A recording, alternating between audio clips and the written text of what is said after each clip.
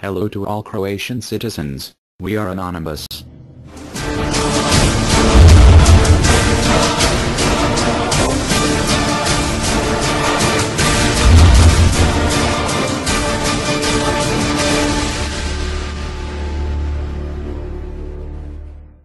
This message is sent to the Croatian people because of the bad situation in your country. We find it hard to believe that you cannot experience abuse by their politicians in the last 20 years. You are waiting for some things or someone who will stand behind you and solve all your problems. Unfortunately, that won't happen. You close your eyes in front of any new taxes, price hikes and the way in which the political elite and the bankers are related to you. You do not need help from anyone. You have all the resources and all the rest you need. The key is to get organized.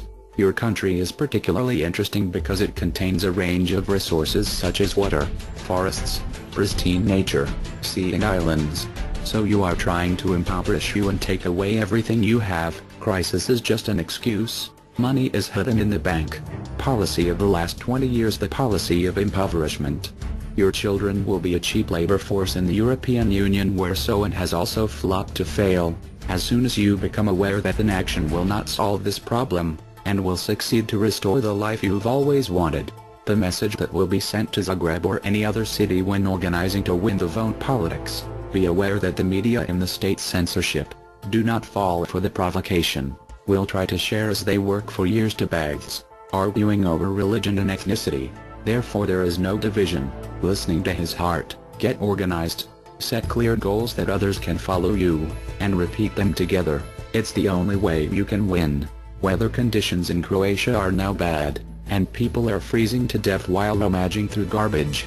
As politicians have taken to resolve this situation, they have not done anything.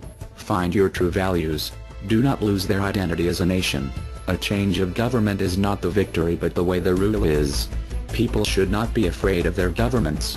Governments should be afraid of their people. People wake up all, and join the fight against injustice. We are Anonymous. We are Legion. We do not forgive. We do not forget. Expect us.